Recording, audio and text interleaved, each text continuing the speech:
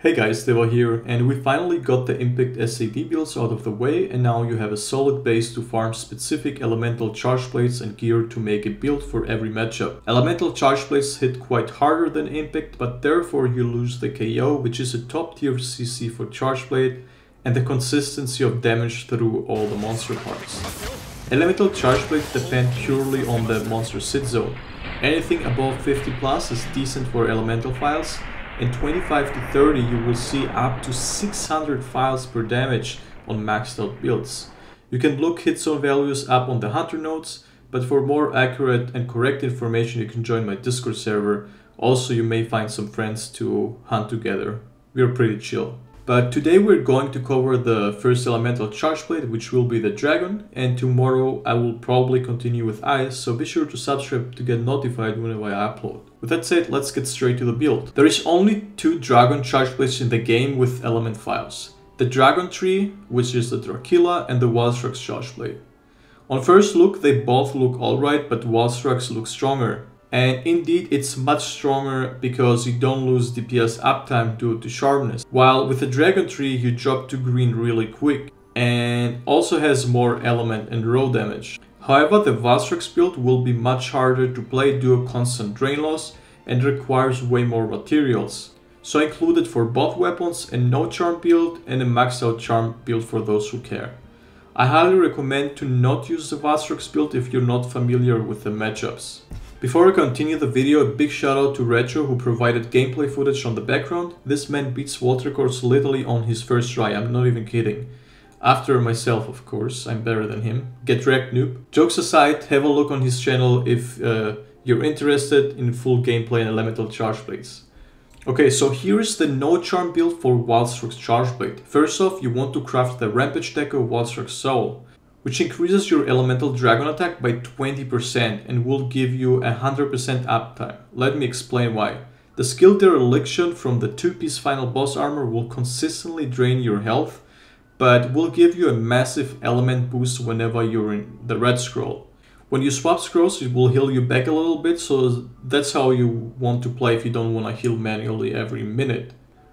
The health loss triggers Dragonheart, the armor set bonus from Wildstruck's, which will give you the Dragon Blade whenever you're below 70% health, which is pretty much always with this set, and is why the synergy of all the skills works so great together, and Wildstruck's Soul.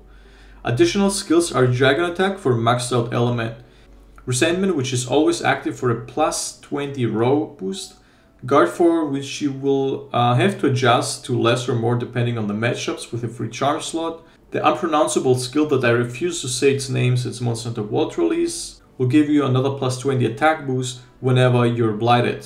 So pretty much always again. Weakness exploit for chance to crit on the monster set, dealing up to 4 digit melee SAD crits. Crit element is in by choice, it doesn't really help much besides a small boost on your melee hits, so it can pretty much be replaced with anything you want. Lot shells to charge up from yellow 5 files. And the free level 1 slots I personally went with Flinch Free and Diversion for aggro pooling, because with charge plate you depend a lot on counter. Decos used are Wildstruck's Soul, 2 Tenderizer, 2 Dragon level 1, 1 Dragon level 3, 2 Magazine, 2 Iron Roll plus 3, Flinch Free and Diversion. And this is what a maxed out charm build will look like. We gain Offensive Guard for another 15% extra raw damage on SAD melee hits, and Chain Crit 2. Chain Crit gives plus 10 element and plus 10 raw and increases it every time you train another hit. I think the cooldown timer is 5 seconds, but it works with SAD because of the melee hits plus the files are 7 hits. So the last 2 files will have a massive damage boost. Decos used here are the same besides the 3 offensive guard and adjusting the charm slots. Okay, now let's move on to a way more user-friendly build with health regeneration. Blood Rate comes from the Malzeno armor, which is basically health regen whenever you hit broken parts. This will equal out the Dereliction health loss, which is Safi'jiiva armor 2.0 basically. Part Breaker comes with the armor and helps a lot in breaking parts, so it's a great addition. If you have a charm with the slot, I would max out first Rapid Morph or Part Breaker.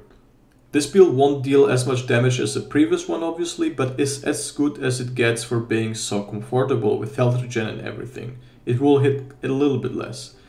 On the Rampage Deco slot, this time you want to put Elemental Bane, which boosts your element, I think, by 10%, so it will boost your file damage. Decos used here are 2 Tenderizer, 2 Magazine, 3 Dragon, 1 Dragon plus 2, 1 Iron Wall, 2 Iron Wall plus 2, and Flinch Free. My CD switch skill setup is Counter Morph, Condensed Element Slash, Firing Pin, Counter Peak Performance, and Morphing Advance. For the guys who don't know, Counter Morph Slash is basically a slower guard point or a morph animation and will boost your file damage by 25% after guard points. On the blue scroll, I have only changed Axe Hopper because I like it sometimes to use it, or whenever I want to heal myself I switch scroll, because you know the Dereliction skill from the final boss armor will heal you whenever you switch scrolls, but I think there is a cooldown, maybe like 30 seconds, I have no idea. So yeah, that was it. Hope you guys enjoyed the video. If so, be sure to leave a like and comment down below of what you want to see next. Also make sure to hit that bell so you get notified whenever I upload a new video. Don't worry, I don't use spoilers on the thumbnails for now.